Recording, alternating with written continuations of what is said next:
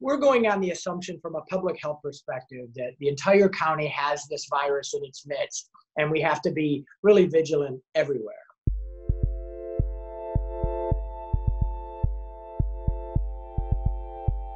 With me now is Oakland County Executive Dave Coulter. Dave, it's good to see you. Always great to see you. Thanks for having me on. Obviously, Oakland County is one of the counties that has been hit hard by COVID-19. Give us a sense from your perspective of how things are going. You know, the numbers don't look good. We've been hit hard, one of the hardest hit counties in the country, really. We're close to 4,000 positives, over 200 deaths so far. And those aren't just statistics to me. Those are individuals and people and families who have been affected. So it's been really challenging from that perspective. On the other hand, it's been really heartening to see how our public health office, our law enforcement people, our staff, and our county and the people here have really responded and pitched in and have done a pretty amazing job. And we'll see in a couple of weeks how well our stay-at-home and social distancing policies have worked, but they feel like they're working really well. It feels like everybody's taking this very seriously, as they should. And so, you know, we're making do. You know, in terms of making sure that messaging continues to get out, and you see areas, you now have a mapping system in Oakland County. You can go on and see where the most cases are or where they have been. Is there any kind of different specific messaging that you give to certain areas of the county? You know, we do, you know, thanks for mentioning that, because we've had a dashboard on our website for a number of weeks. We recently added the map that can break it down by zip codes, which is helpful. But, you know, the reality is we just assume and we know that the virus is in every community in Oakland County. And so even in communities where we're testing or we're showing higher positives, we don't know exactly why that is. It could just be that more people got tested there or they had better access to healthcare.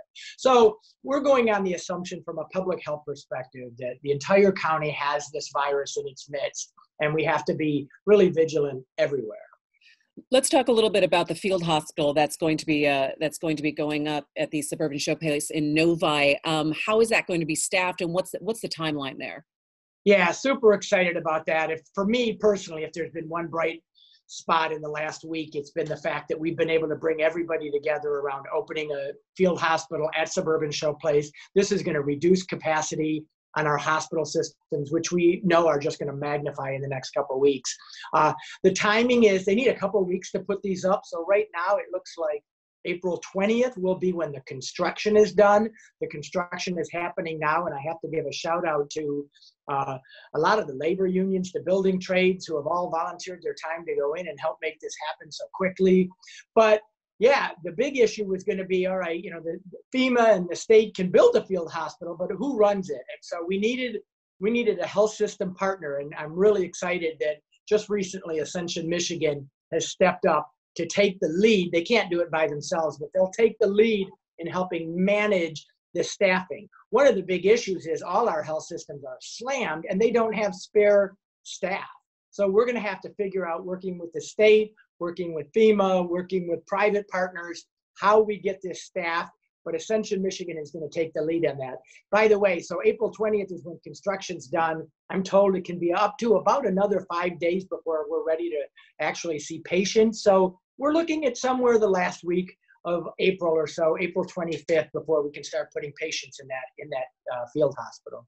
Let's talk a little bit about business, Dave. And what are some of the small business owners talking to you about their concerns about getting back up and running, and their concerns with unemployment right now across the county? It's a huge concern. We started a $3 million emergency fund for our small businesses, especially if you think of restaurants and things like that.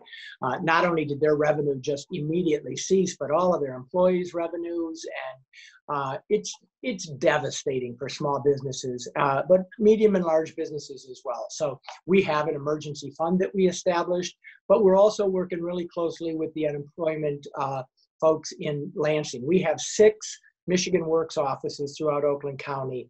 And I keep telling folks here that are trying to apply for those benefits, it takes longer than usual. They're getting slammed, but keep trying, because those benefits are coming. And in fact, thanks to the stimulus from Washington, additional funds are coming. Hopefully this will be a short-term thing. So there's going to be this huge, almost economic pandemic that's going to follow the health one. But for now, the best thing we can do is focus on the health, because the better we get this right and the more we bring the curve down, the less economic impact we're going to have. We know it's going to be a devastating economic impact, though, on individuals and companies around the country and all over the county. Talk to me a little bit about compliance and the businesses that are essential, that are staying open right now and trying to do the best they can in complying with the emergency orders from the state. What is the county doing to help them, or have you had to go out and do some ticketing or, kind of saying reminders of you've got to make sure that you're complying? The good news is most businesses are doing everything they can to do the right thing, and that's what we've found. But in Oakland County, we actually did take a step further than the state even when the stay-at-home and the non-essential business order was released. And that is, if you're an essential business, you also need to keep certain health protocols to keep your to keep your employees safe and your customers safe. So, for instance, we make them screen their employees every day before they come to work. It's a simple screening to make sure they don't show symptoms. We make them practice social distancing. There's been some confusion over that because the entire state doesn't make you do that, although I am pleased to see that Washtenaw County, Kent County, and some others have followed our lead there. But so what we just did this week, because that can be a little confusing, is we put together a health toolkit for our essential businesses. And we're getting this out to all of our essential businesses so they know what's expected. And the other thing I would tell you, Christy, is this isn't just for today's essential businesses, but as we begin to reopen the economy and reopen quote unquote non-essential businesses, it's not going to be business as usual. So some of these protocols are still going to have to be followed even as we begin to open up our economy a month from now or so. Yeah, and as we kind of look down the road, who are you talking to kind of start to formulate the first steps of a plan of 30 days from now, 60 days from now? Again, we don't have that time frame of how you do start to reopen things, and what are you taking into consideration?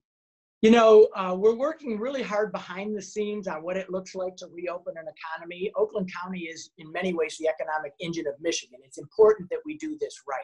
And even though our public facing is all about the health aspects right now, behind the scenes, we're working very hard on this. And I expect that in the next few days, or at least the next week, that we're going to be announcing a task force in Oakland County around how do we restart our economy. And I'm going to ask the smartest business leaders, nonprofit leaders, economists, and others to help us come up with a plan that makes sense so that when we do reopen these businesses, we're offering the type of help that's needed to the types of businesses and employees that most need the help. And so we're working on that now, and we'll probably be rolling more out about that shortly. I guess in closing, Dave, what would your message be to Oakland County residents right now as we kind of watch this wave and we really don't know what day it brings the next day? So what would your message be to people? Don't get discouraged. The social distancing and stay-at-home orders are starting to have an effect, but these next 2 weeks are going to be hard. And they could be discouraging. I saw some numbers out of the University of Michigan, and they do their modeling on what the projections could be. We're at about 4,000 positive cases today. It's possible that by April 27th, Oakland County starts to maybe hit its peak at around 27,000 positives. That's a lot more people than we have today. But we can prevent every single one of those if we all get really strict about staying at home and practicing the social distance. This week is Passover, Easter, then Ramadan starts. These are naturally times where we want to come together, be together with people in our family and people in our faith. We just can't do that right now. But if we sacrifice now, it will be better in the long run. And I just encourage people to take heart. We can beat this thing, but we have to do it with the social distancing that we all know so well. All right, Dave, it's good to see you. Thanks for the time. Dave Coulter, Oakland County Executive. We'll be checking in with you as this continues to go on. Keep up the good work and be well. Thank you so much. You too. You can find more at onedetroitpbs.org or subscribe to our social media channels and sign up for our One Detroit newsletter.